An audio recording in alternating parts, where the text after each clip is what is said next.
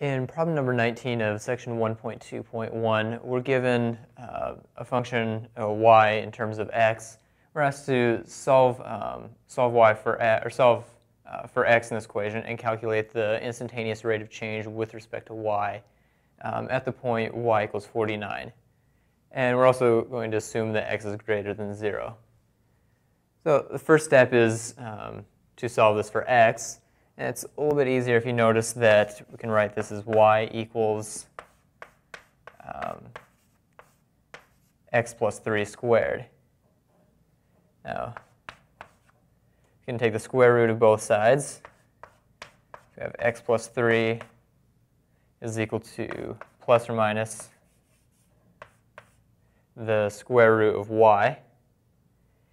And, of course, that means that x is equal to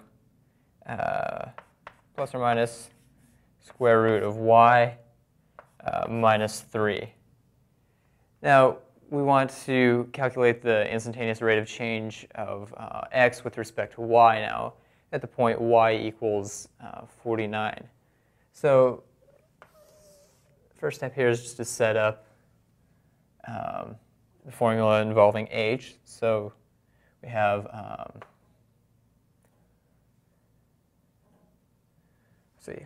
of course we have plus or minus here. We need to know exactly, well, are we looking at the positive value or the negative value? So that this means that x is equal to, well, plus or minus square root of 49, so plus or minus 7. So if we have minus 7, we have minus 10. If we have plus 7, we have 4. So the value that we need is 4, so this will actually be positive square root of y minus 3. So now we can look at at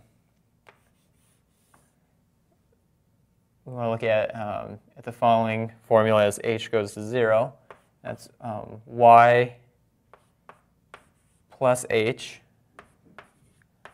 minus 3 minus square root of y minus 3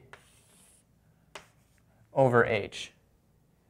Now, we want to also evaluate this when y is equal to 49.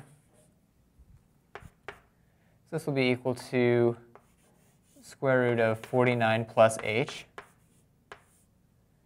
Here we'll have minus 3 and positive 3, so those cancel out.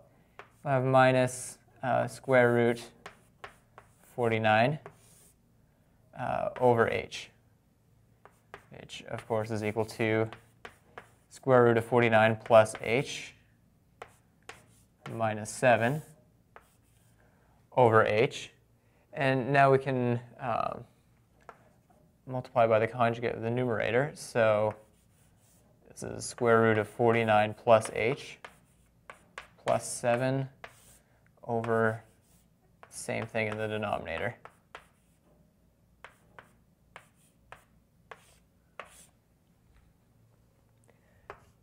This means that in the numerator we get 49 plus h, and then the mixed terms will cancel each other out. So we have negative 7 times everything in the square root, or everything under the radical here, and positive 7 times the same, and then minus 49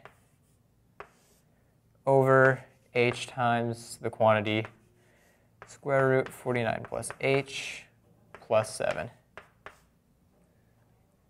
And of course the 49s cancel out. And now we have an h in each term of the numerator and the denominator, so we can also cancel h out. That leaves us with 1 over square root of 49 plus h plus 7. Now, we're interested in what happens when h gets really close to 0, but here we can actually substitute in h equals 0. And we have 1 over square root of 49, or 7, plus 7, which gives us our final answer of 1/14 for the instantaneous rate of change of x with respect to y when y is equal to 49 and x is greater than 0.